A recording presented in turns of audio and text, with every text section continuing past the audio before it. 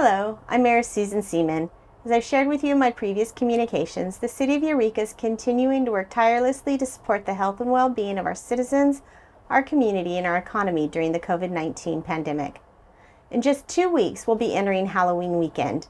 It's a favorite holiday for many kids and adults alike. And like everything else, Halloween will look a little different this year, but it doesn't mean we can't still have some scary fun. The City of Eureka has been working hard to make sure kids 12 and under get a chance to show off their costumes and earn some treats with the pumpkin hunt events at 3 of our local parks, Sequoia Park, Gulch, and 2030 Park. In an effort to limit the number of people at any single time, the events will be broken into 3 time periods for different aged participants. Please wear a protective mask, not just a Halloween mask, if you attend. Social distance, and come at the following times. Children ages 0-6 should come from 11 a.m. to 12:30. Children ages 7 to 9 should arrive between 12:30 and 2 p.m. And children between 10 and 12 years old should arrive between 2 and 3:30 p.m. Please limit your experience to one park so many children can participate as safely as possible.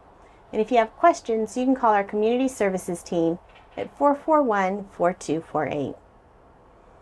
Boo at the Zoo is a popular event every year, and this year it'll be a members-only premiere experience for a limited number of Sequoia Park Zoo members in order to meet county guidelines and discourage gatherings of groups of people. The event will happen on Halloween Day from 3 to 6 p.m. Members can reserve their spot now at the Sequoia Park Zoo website, and if you're not a member, you can become one to reserve your tickets. Families with zoo membership will also get free entrance to the zoo for a whole year. And even if you don't attend a community event, there are plenty of ways to plan a fun Halloween with your immediate family.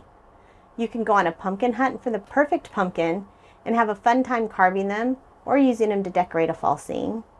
You can also take a walk to look for other decorated pumpkins in your neighborhood. Make a spooky dinner. There are a ton of easy and creative recipes that are fun to cook and devour together as a family.